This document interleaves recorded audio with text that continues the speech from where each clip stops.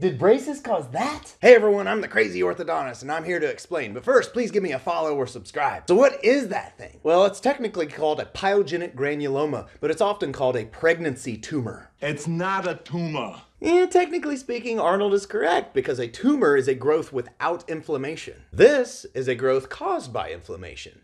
The most common cause is an increase in hormones, which causes an increase in vascularity throughout the entire body. External stimuli, kind of like braces or Invisalign, can actually cause these to flare up as well. So fear not, you do not have a tumor. It's just growth of gums caused by hormones. So, what do you do about it? Well, most of the time when you get your braces off, these will start to go away after a couple of weeks. But if they don't, the solution is a simple laser procedure like this. Usually you can have them gone in about 5 minutes or less. So rest assured, you might see one of these and they look really, really scary, but they're actually not too bad. So make sure you see your dentist or your orthodontist. Are you a teenager or pregnant with gums like this from braces? You know that a surge in hormones causes gums to swell, sometimes in a crazy way like this. But rest assured, teenagers, after braces come off, your gums will go back to normal with proper brushing and flossing.